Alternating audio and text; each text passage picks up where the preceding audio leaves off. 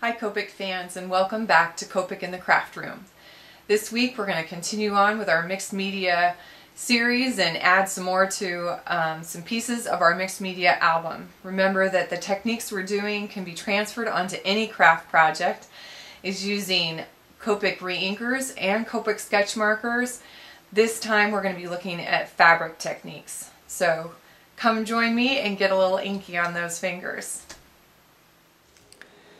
Alright, I have gathered a lot of stuff here.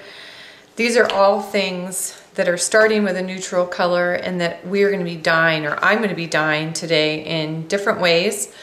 A lot of it is really similar, and some of this might be techniques you've already seen, but some of it might be new as well. Last time we did a lot of airbrushing, and we did do a single piece of fabric with our airbrush, and any of these fabrics could be airbrushed, so make sure you understand that. The other things that I have here on the table with me are I do have my reinkers that I've been using. The three colors I have been using for this project are R83, V04, and V17. I have my Copic Various Ink Colorless Blender. I also have some of that in a mister. This is a cheap spray bottle that I got. This one actually is just out of the travel section of a Target or Walmart, so big 50 cents I think. But all I'm doing is I'll use that to spray some of my colorless blender as well. I have some hand sanitizer nearby, so I might be doing some stuff on my craft mat. I think the only other things I need are a pair of scissors to cut some of this down and then a few markers. So let me grab those and we will start dyeing things. All right, I am gonna start, I think, with the ribbon, and we'll do a couple different things with that. So I'm gonna cut off chunks, or at least cut this into sections. A couple things that you might already know how to do with ribbon is, one, you can go ahead and truly just color directly on that ribbon. If I do that, I usually use one of my sketch markers, and I tend to use the chisel nib. And you can literally run your marker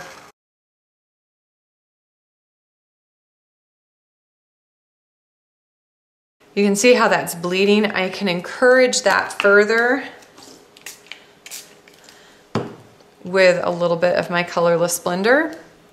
It's going to bleed those colors together.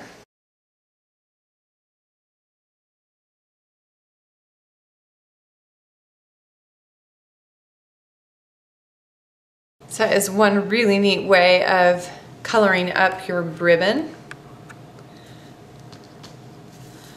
Technique number 2, ribbon in a sandwich baggie.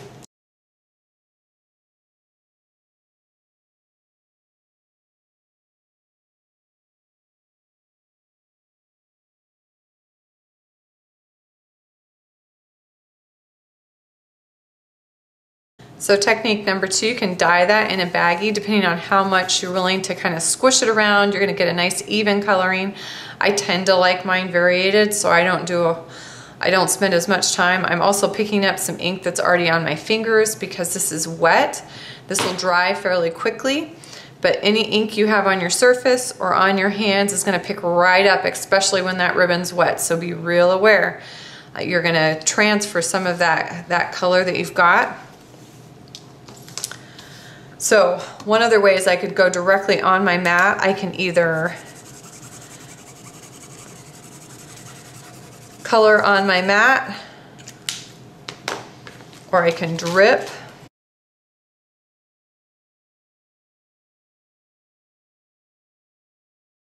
Again, kind of a neat, almost tie-dye effect. The one side you can even see those stripes that kind of got created. But I could do the same effect by dripping the ink directly on the mat and picking it up. Fabric is a wonderful thing because it's going to absorb all that moisture, so it'll pick it right up off your mat. As much as anything, spraying that ink with the colorless blender is just getting it re-liquefied. So I'm going to pick up the rest of this with my ribbon. Might as well not waste it. So there are some techniques with ribbon. I can do very, very similar effects with fabric. So I'm going to take this longer piece of silk so you can see how some of this is going to work. We're going to do kind of side by side. I'm going to drip some ink and then wet it. I'm going to wet the fabric and then drip the ink so you can see that variation. I'm going to start with that V04.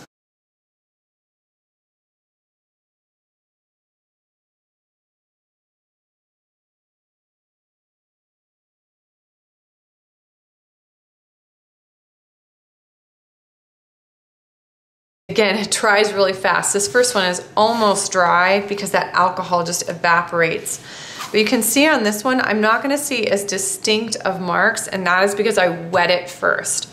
Similar effect if you do watercolor, if you're going straight onto dry paper, or if you're doing Copic even, if you're going straight onto dry paper, the ink stays stationary longer if you're putting it on wet. So you have that alcohol down first or that water down first in the case of watercolor. You're going to see that bleeding immediately take place. And so we have a very soft effect when we change over to that. So easy way to dye some fabric and with a whole variation on color, and that is really fun. Another way we can do silk that I think is kind of fun as well, and I can ink it, I can get it wet first, which I'm going to do this time, or I can do it dry, but I'm going to do similar to the ribbon. I'm going to stick it in a bag and dye it. Don't forget that Copic ink is not going to work on wearable fabrics. You cannot put this in the washing machine, so this is just for art and your creative crafts.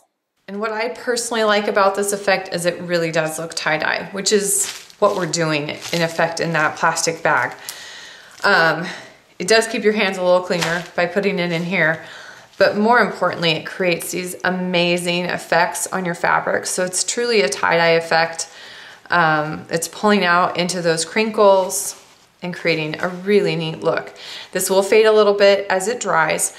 So we also have some tulle, and so I'm going to cut off a section of this, and I'm going to put it right into the same bag that I used. I don't necessarily need to wet this first, so I'm going to stick it right into the bag.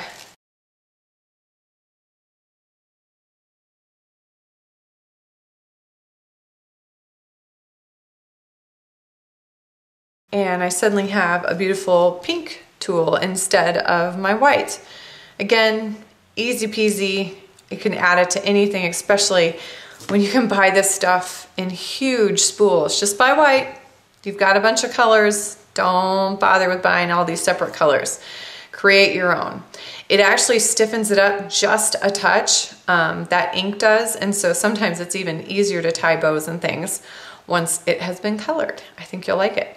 So that's easy. I do that in the bag again. It's just simple to keep it all contained, and you really get a good, it mixes the colors really, really well. For my netting, I think I'm going to try to kill two birds with one stone here.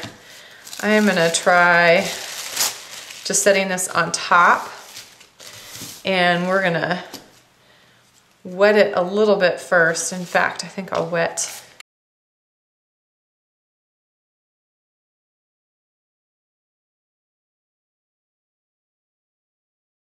so the netting has kind of a polka dot effect. I could go back in and do a little more. If I wanted it more consistent, I can put it in a bag. You can always do this with your hands. You don't have to stick it in a bag, but then you have inky hands, which most of the time really doesn't bother me. You can see that effect. I've got kind of a splotch, but I've got that ink now even in the in-between areas. What I like about what happened underneath is I've got those splotches, but I've also got the pattern of the netting happening on that pattern paper down below.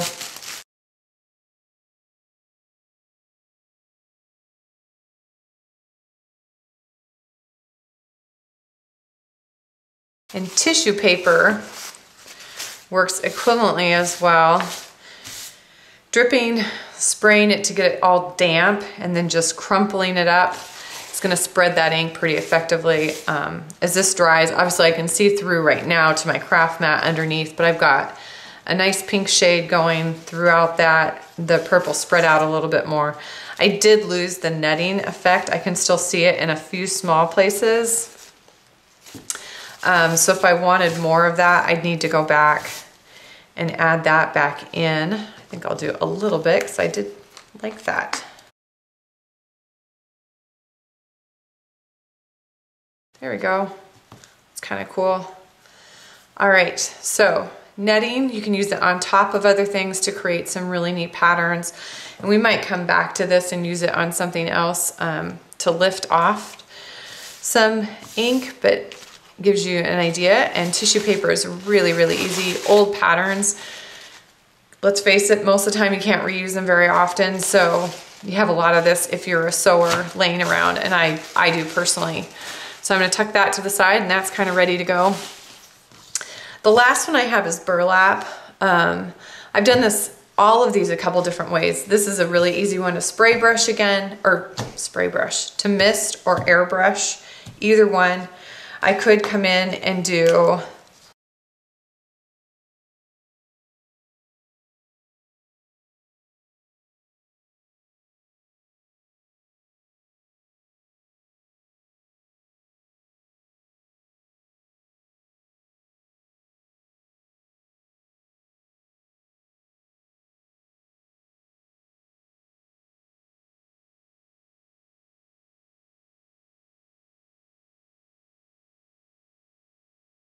So there we go. I've got a really funky, neat looking piece of fabric now. I can use it in a few different ways. I can use strips, long or short. I can also pull out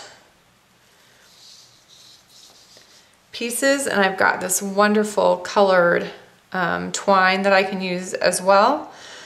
I will definitely be using this in my mixed media album when we put it all together in a few months. It's probably about 3 months away that we'll actually add all these pieces in together. We've got tulle, we've got netting, pattern paper or tissue paper. I've got silk done in a few different ways, and ribbon. All of these can be done completely for your own use, whether it's for card making, for crafting, mixed media, scrapbooking. All are fun techniques, and I encourage you to try them today. Get scraps of fabric. You can get as small as 3-inch, 6-inch strips from the fabric store and play to your heart's content. It really is a fun technique. Obviously very messy, but it gets great results and just really creates a colorful world. Hope you enjoyed today's video, and we'll come back next month to see more.